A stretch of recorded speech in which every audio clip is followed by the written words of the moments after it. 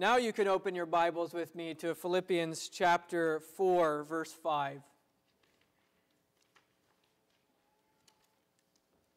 Philippians chapter 4 can be found on page 1044 of your pew Bibles.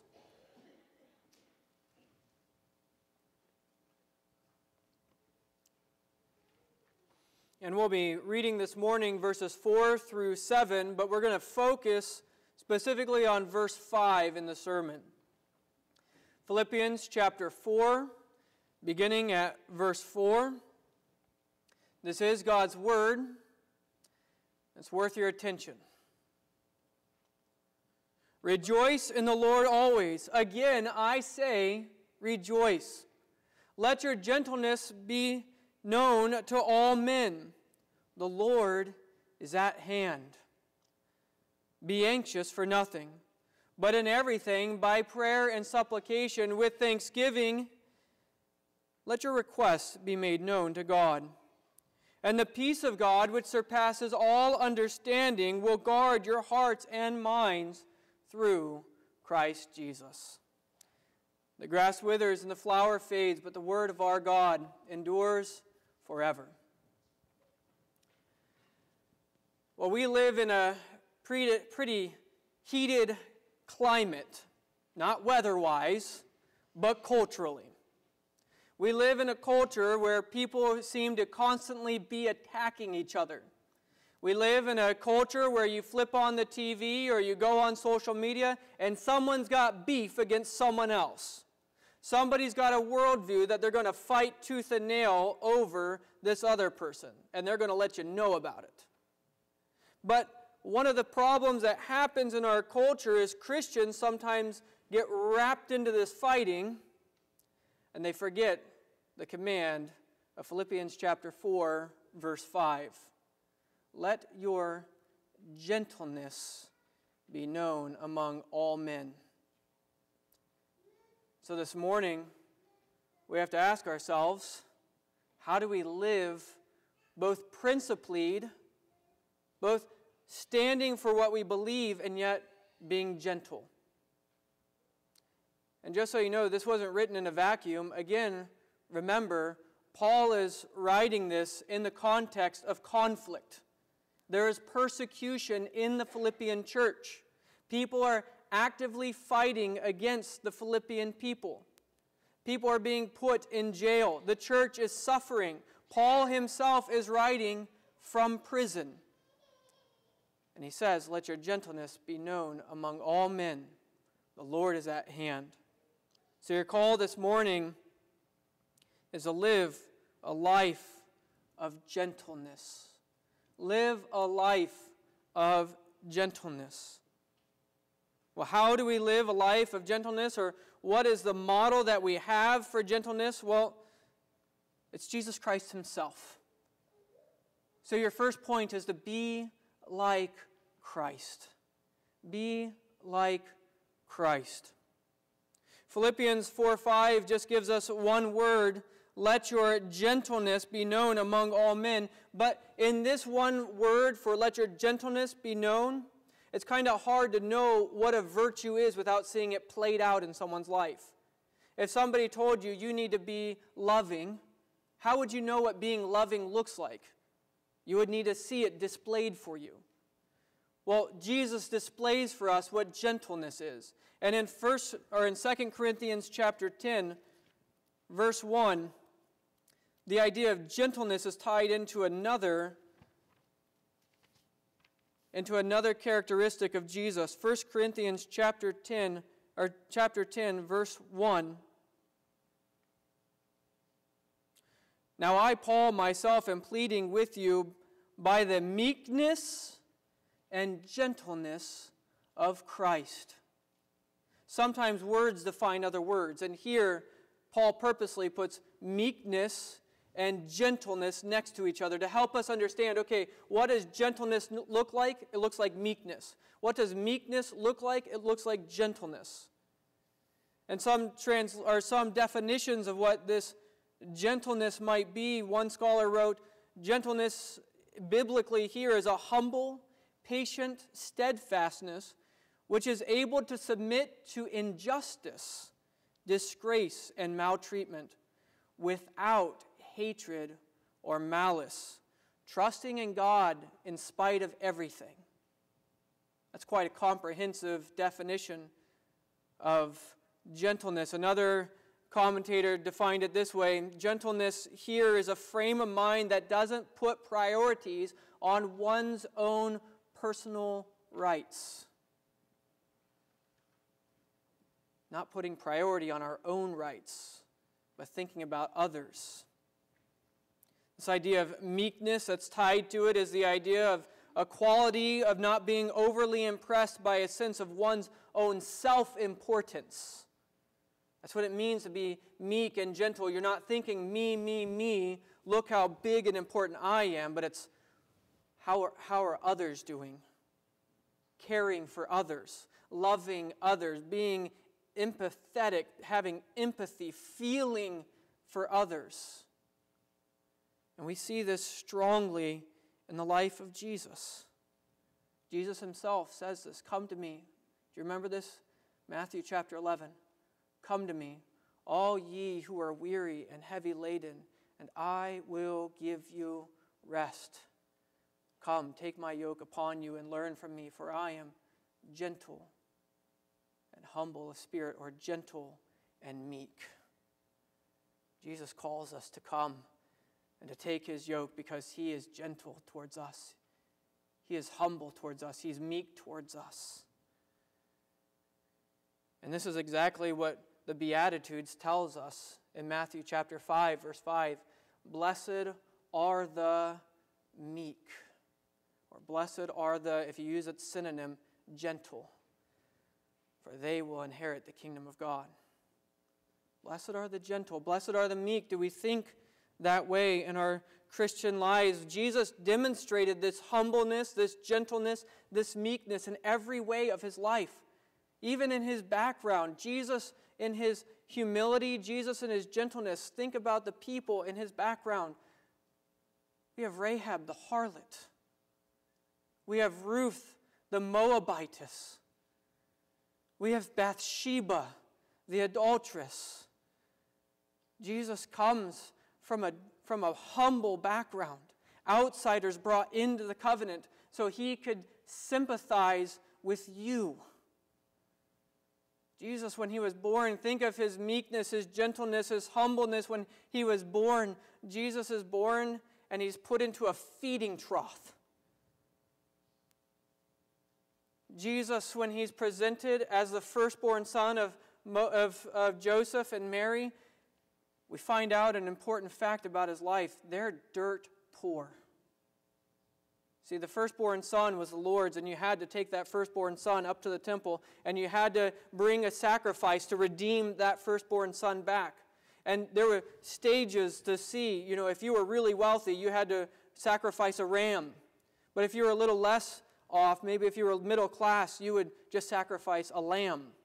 But if you were poor, you just had to sacrifice 2 birds. You can just buy 2 doves in the marketplace, bring those, and that was worth the life of your firstborn son. That's all Jesus' life was worth to the world around him. Jesus came to be poor that he could be empathetic towards us, that he could know what it's like to be poor and to suffer. Jesus demonstrated his gentleness with the interactions that he had with the people around him. Think about when Jesus is walking in the crowd and there's people pushing in on him, and there's a woman who has an issue of blood, and this is a woman who would have been an outcast among all the people. Anybody who touched her would have been unclean, and yet when she touches the hem of his garment that she might be healed, he doesn't just keep going and ignore her because he's worried about being unclean. He's gentle with her. Who touched me? I know it. It's like he's asking her, come on, I want to see you. I want to talk with you. Even in his dying breaths, when Jesus has blood dripping down his face from the crown of thorns that was pressed into his skull, he's gentle with the thief at his right hand. And he offers him hope. You're going to be with me today in paradise. Jesus is gentle. He sees his mother, Mary, sitting at the feet of the cross as he's being executed, and he's not thinking about his own pain. He looks at his mother, and he's gentle even with her. He sees John, and he says, take her into your house. Care for her. Even in his dying breath, he's gentle with his mother. We see Jesus gentle with Peter. Peter sins. He denies his Lord 3 times. And yet, Jesus is gentle with him. Peter, do you love me? Peter, do you love me? Peter, do you love me? Lord, you know I love you. Feed my sheep. Jesus is gentle with Thomas, who doubts his very resurrection. And he's gentle with him, and he says, come, put your hands here, Thomas, believe. Put your hand in my side. Believe. He's gentle with him. Jesus is gentle. As the scriptures talk about it, he's like a lamb. And as he's being executed, he's like a lamb being led to the slaughter. He's not a raging bull. He's not fighting for all of his rights. But he's thinking about you. He's mindful of us. Jesus is gentle. Jesus is meek. Jesus' gentleness is apparent towards everyone. Everyone can see it. Everyone can see how Jesus interacts with those who are in need. How are we acting towards people? We're called to be like Christ. Are we gentle with the people around us? Are we thoughtful of their hurts? Are we thoughtful of their pains? Are we empathetic? Do we feel when people hurt? Are we rejoicing when people rejoice? Or do we care my rights? The Christian way is a way of gentleness, the way of love. Principled standing, by all means, go read the gospel accounts. Jesus stands for principle. Jesus has to tell some people, get out of here. You're not going to make my Father's house into a den of robbers. This is a house of prayer. Get out. Sometimes that stand needs to be taken, but Jesus is gentle overwhelmingly again and again towards those who he loves. But how do we show this love? Where does this come from in the Christian life? Right? Just telling you, be like Jesus, doesn't do any good. How do you do it? You have the model set before you, Jesus. You have the humiliated Savior, Jesus Christ himself. But how do you be gentle? Well, this is where we need to pull back to last week. This is where we need to look at the affections of our own hearts. Do you remember all last week's sermon? Rejoice in the Lord always. And again, I say rejoice. When we love God, when we are seeking after the Lord, it is a wellspring up of joy into our lives. And it doesn't just stop in our own lives, but our joy in the Lord overflows in gentleness towards others. And I should have said it. The second point is joy, the source of your gentleness. Joy is the source of your gentleness. If you're not finding satisfaction in the Lord, but your satisfaction is in what I want, what my rights are, the things that I deserve, you're not going to have joy in the Lord, because joy in the Lord is not in what we have, but in who he is. And when we are more concerned about who he is and delighted and satisfied in him, what's it matter if someone takes away the things of this world? What's it matter if there's injustice? You have the Lord. You've been given everything. See, when we're satisfied in him, we can show gentleness to others. There was a man in the Soviet Union. His name was Dmitri. And Dmitri and his family found themselves in a hard spot. As the communist rule came in, all the churches in town were shut down. And the nearest church to them was a 3 days journey away. And so they couldn't go to church. And so they found themselves not practicing their faith. And it concerned Dmitri after a while, and he realized, my sons aren't going to know the joy of salvation. My sons aren't going to know the Scriptures. My sons aren't going to know the heart songs of Christianity. And so he asked his wife, he said, can I start just reading the Bible with the boys? And his wife, he said it was going to be a crazy idea. She had been praying that he would do this for years. And so he started doing it. And pretty soon the boys wanted to hear more and more about these stories. And eventually, well, in a small town where houses are close, people started to hear their songs and wanted to come and hear their story, just hear the stories of the Bible. And as more and more people come, the communists came in and they said, you're running a church. It's an illegal church. This isn't allowed. He said, well, hold on. I don't have religious training. All we're doing is we're reading God's word and we're singing. How's that church? This is my house. But see, the communists understood something that he didn't.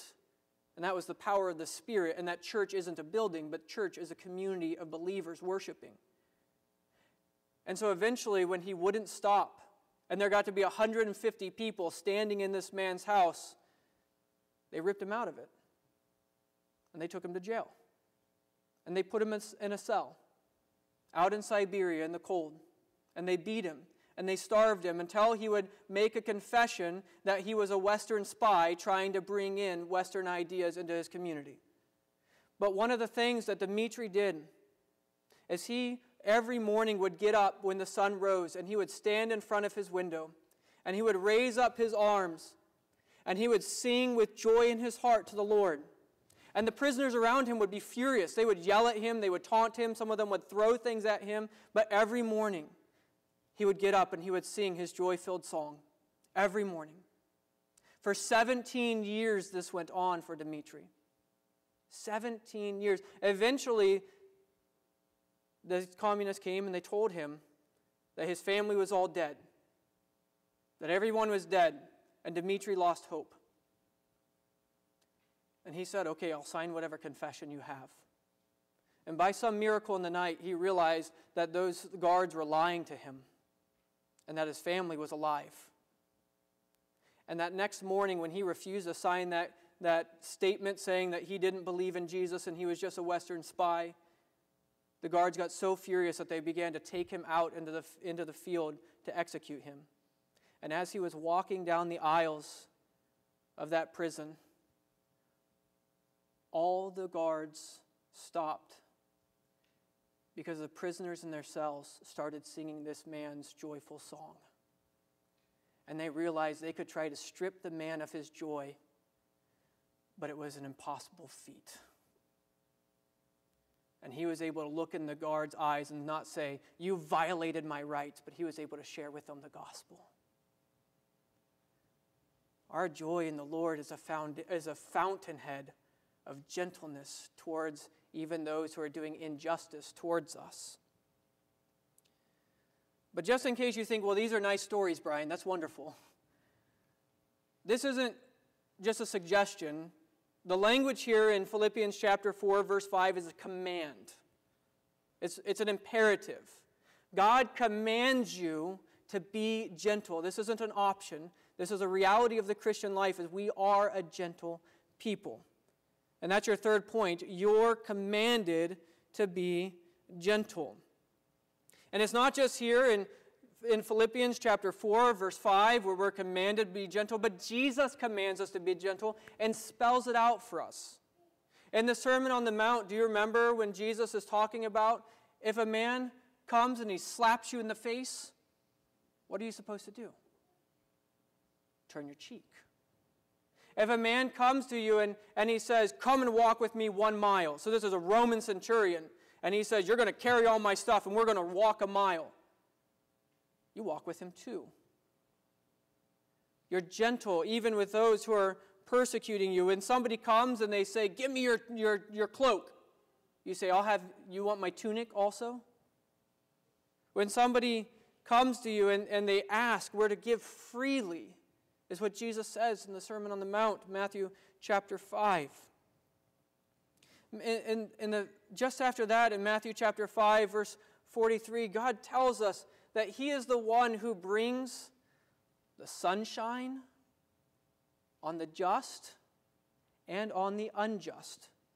He's the one who brings the rain on the fields of the righteous and on the unrighteous. And we're to be like him. That's what gentleness looks like. It looks like empathy. It looks like kindness. It looks like meekness. It looks like caring for people. It looks like not caring about our own rights, but being more concerned about others.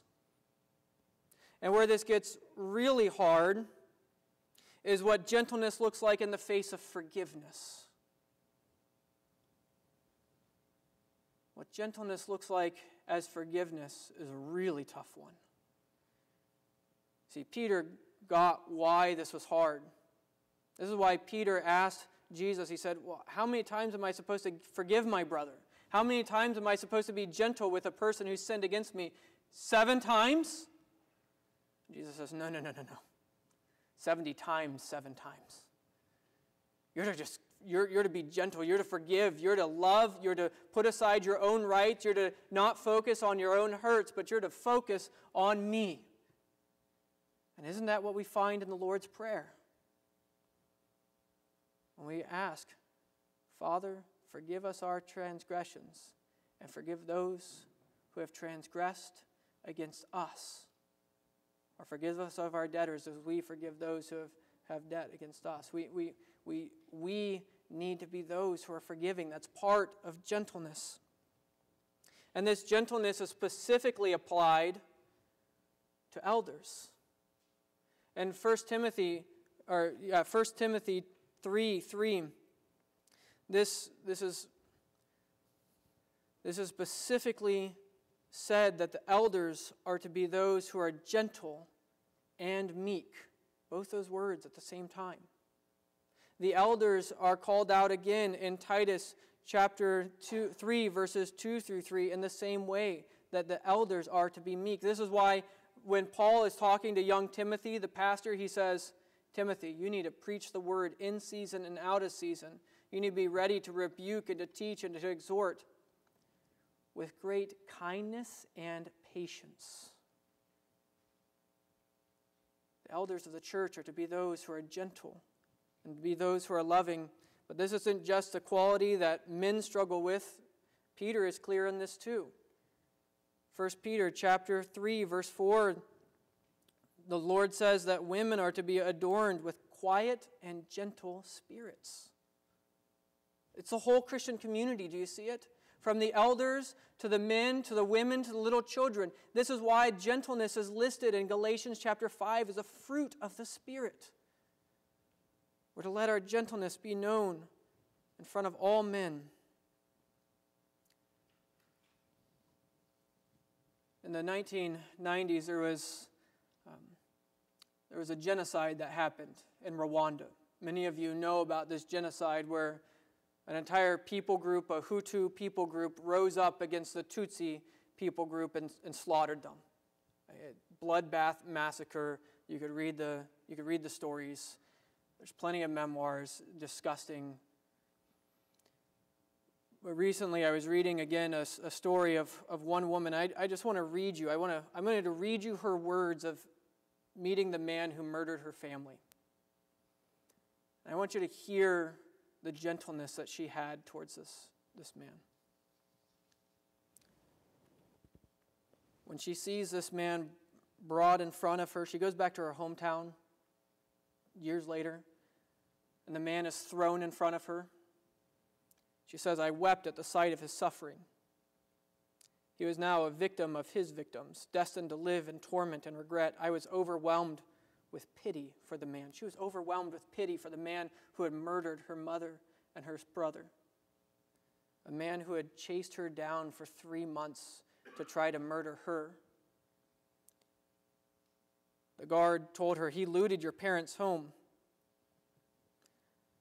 and robbed your family's farm.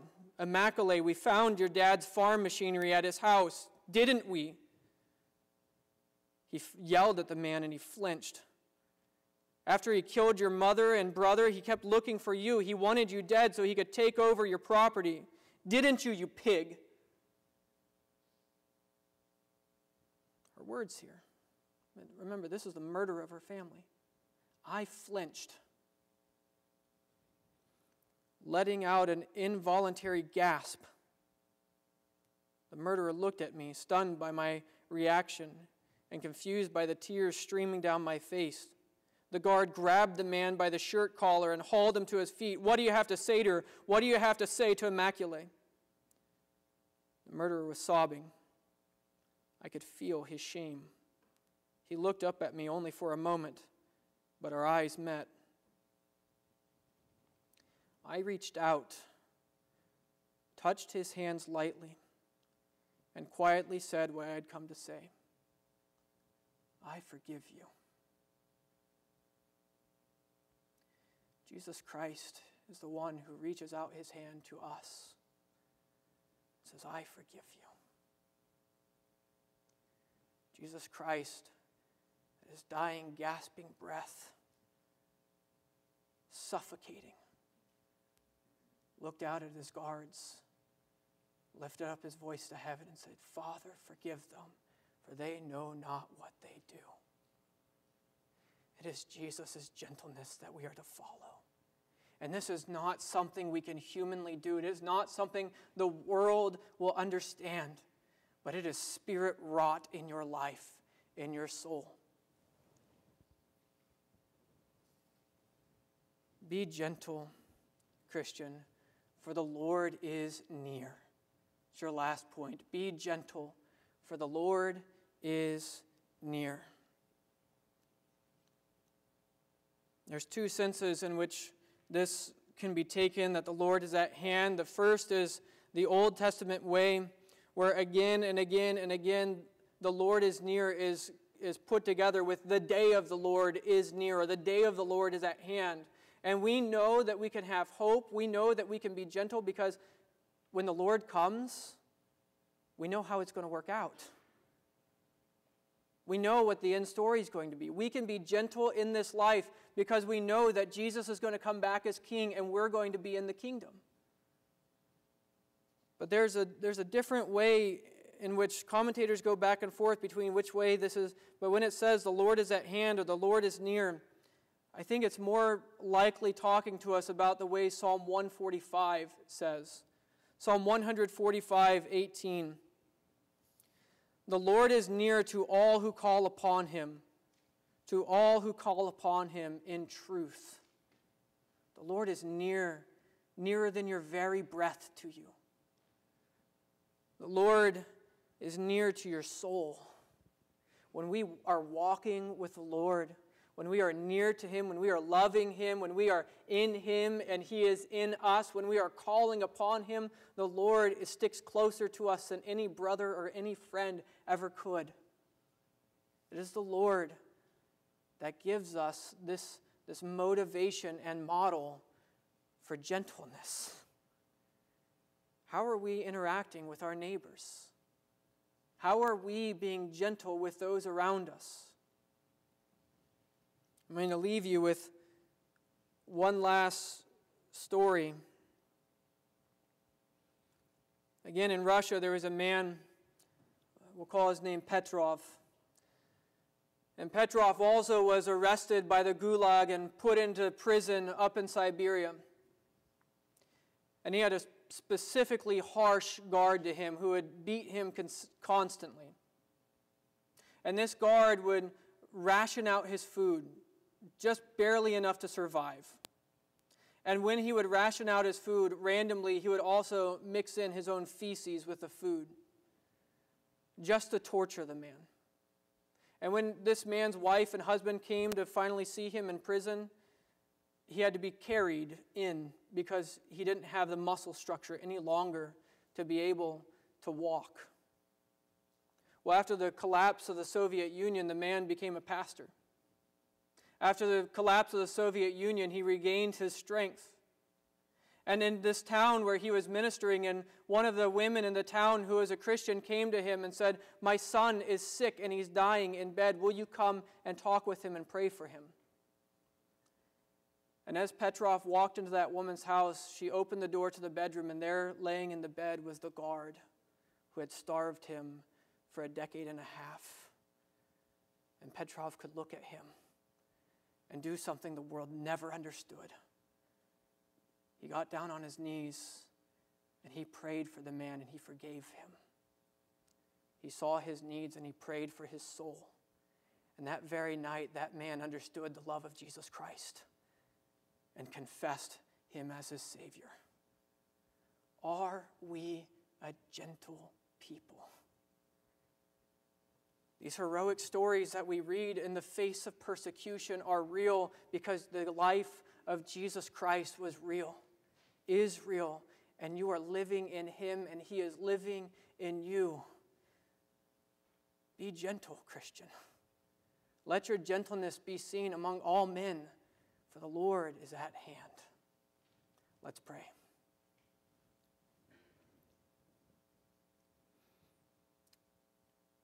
Father, we pray that you would work your Spirit in our hearts. Lord, that these just wouldn't be lofty ideals, but they would be true realities in our souls. Father, we pray that we would love you and your Spirit would well up in us, a spirit of joy. Lord, and that we would be rich in the fruit of gentleness and of kindness, of love and of mercy. Lord, we pray that you would teach us to be those who would be like you. Lord, knit us closer and closer to you, we pray in Jesus' name. Amen. Well, please turn in your psalters now as we sing Psalm 131, selection A.